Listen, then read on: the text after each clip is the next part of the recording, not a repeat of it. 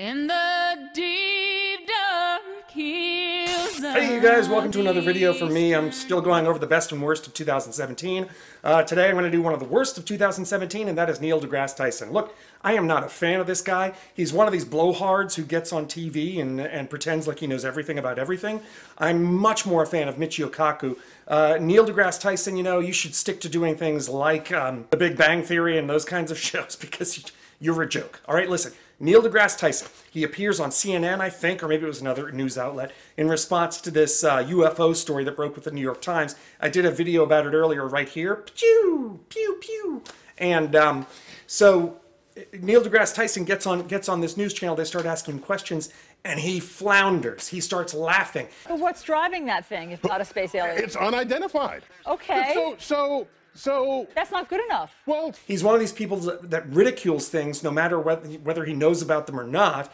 And basically, he's an illustration of contempt prior to investigation. This guy just revealed himself to me, a scientist, to be a complete and total idiot. I would not have this guy on as an expert from now on for any subject, because clearly he's commenting on a topic to which he has no access. Well, so the universe brims with mysteries.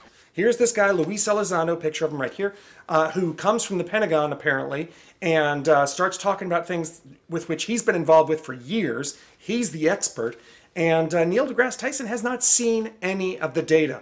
The only thing Neil deGrasse Tyson has to say on this topic is, call me when you have an alien. I'm fine. We don't know what it is. Keep checking it out.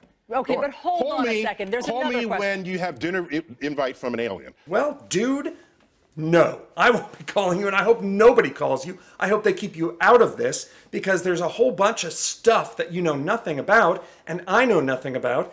And here's a guy who has the credentials. What would you estimate the speed? Oh, well above supersonic. It like a bullet out of a gun, it took off. So from what you know about aerodynamics, mechanics, physics, should this be possible, what you saw? Not with the technology that we have today.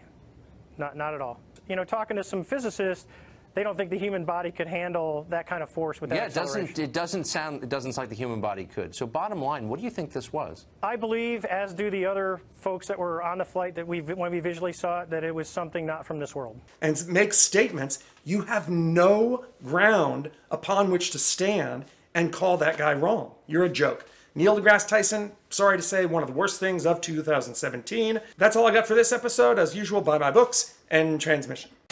Click the thumbs up on this video, subscribe to my channel, and do one small thing for me. Share this on social media. Share it on Twitter, Facebook, I don't care which. Every social media thing you're subscribed to. However little you're willing to do, however much. Also consider buying my books. I'm an award-winning author, and you get what you pay for. You'll at least have some enjoyment out of them. I'm not asking for charity. Take a look at my books. All the links are below. Thanks for watching.